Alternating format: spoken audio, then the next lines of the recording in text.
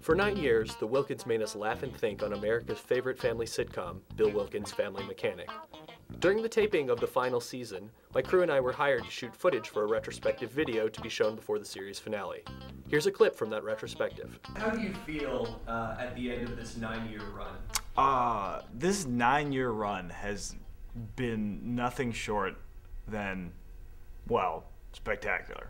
I could not be more sad to lose such close friends. I mean, we'll keep in contact, of course, but not seeing them every single day is just heartbreaking. Heartbreaking. That's really sad. Like, this is like my second family, you know?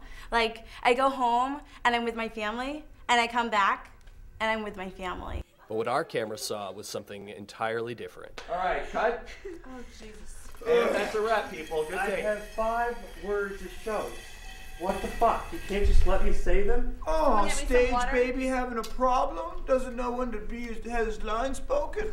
Okay, how about you cry me a friggin' river? Someone get Tiff a water. This is gonna be great. Mind my business. This is gonna be great. That's the I could say that every show. They write the same 5 words every show. And you can't just let me say them. It wasn't needed. It was baloney. It was garbage. And who fucking sits this close anyway? Would you get on your side of the couch? What's it like being so closely associated with your character? It's really nice. I get such pleasant comments from little kids when I go to the ice cream store. It's fine because it's like I'm always me. It's just like I'm always me, so it's almost like what's the big deal? Like, I'm just always me, and if America gets to see that, like, that's great for them. It's just so sweet to see little kids tug on my sweater and say, hey, I wish you were my mother. And that just, it warms my heart every single time. Okay, that's about all we have for you. Thank you so much, Ms. Shorewood. Oh, thank you so much for having me. All right, thank you. That's about it. All right. We're done? Yep. Okay. Thank you so much. That's great, Tiffany. Thank you. I could, but if you wanted to hear like the single, I could like just give you like a quick. No, that's okay. Are you sure?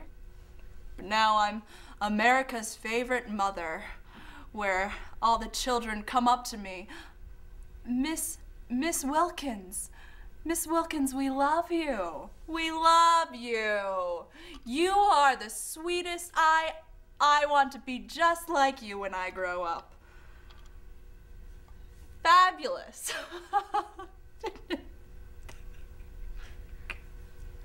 You are so judgmental. No, this is okay, the show you I are love. not God. You know who else is judgmental?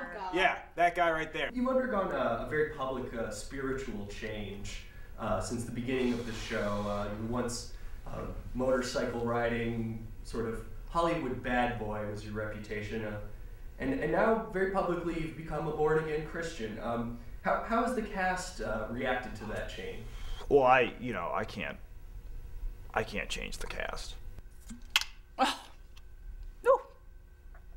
You know, I've known Paula for a while now, but even before the show, we knew each other. We did some off-Broadway stuff, and but she's coming to a point when it's starting to get a little upsetting with some of the things I see her doing.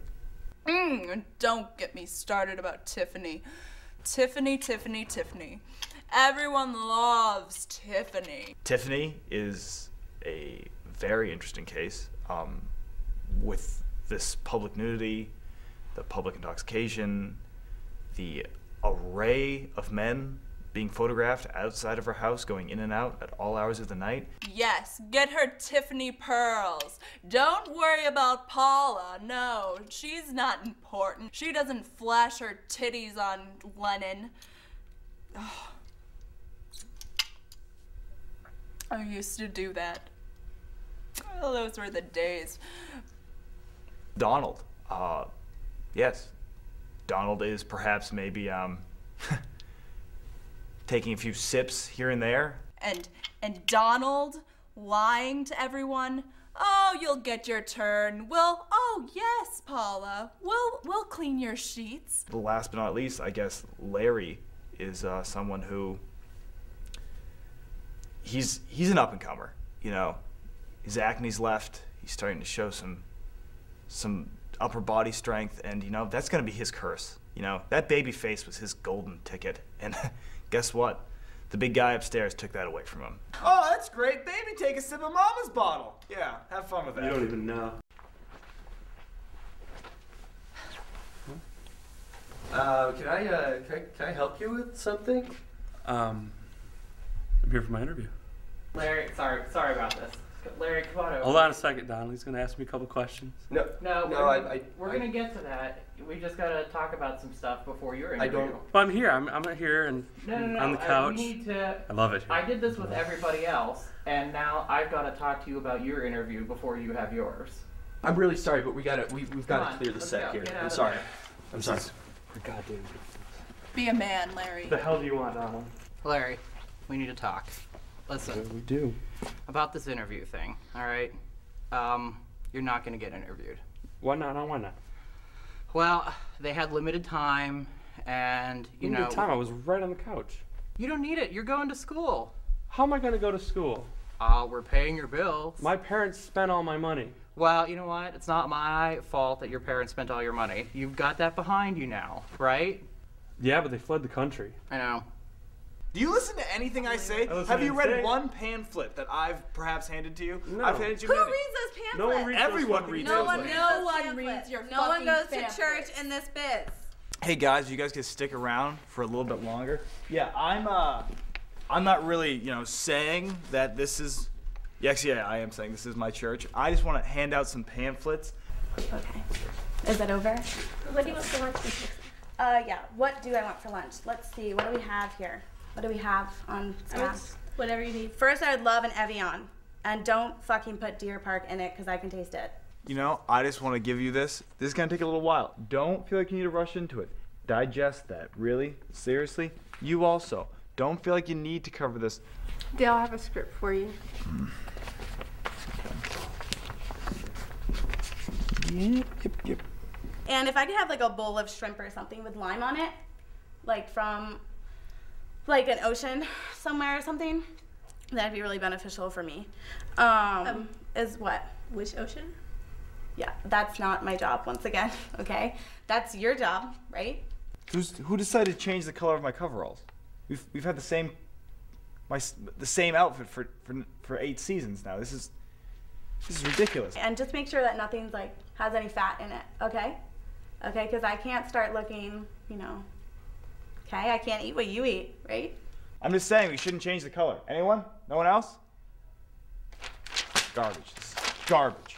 Hey, yeah, hola. Did you get the stuff? Did you get the stuff? Great. Just, you know where to leave it? Why are people tuning in? Let's all be honest here. Let's just all be honest here. Yeah, they're right? hoping you'll flash something. Okay, Paul, do you want to go? Yeah, I've got Do you wanna herpes go? crawling up my Heck arm yes, from I wanna sitting so go. close. If you had to say goodbye to the cast somehow, what would you say to them? You know, I've planned this out. You know, this is not something that's sprung on me. If I was going to say goodbye to the cast, I'd say simply the way that my family south of the border might say in my church, Vios con Dios, muchachos. And you're going to burn in hell for your sins.